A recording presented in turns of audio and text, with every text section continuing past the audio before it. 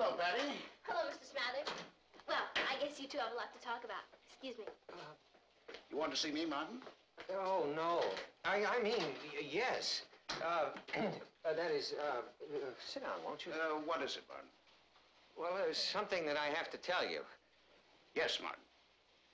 Well, you see, I'm afraid that I actually misunderstood completely what George was doing here at the paper. I thought that he was going to take over my job. After...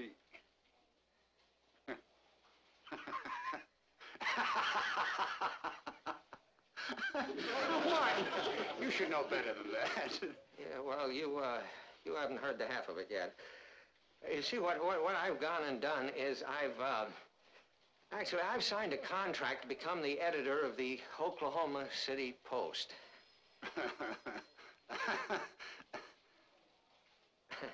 You're joking. Oh, I wish I were. But don't worry, because I'll get out of it. I mean, I'm sure there's not going to be any problem about it.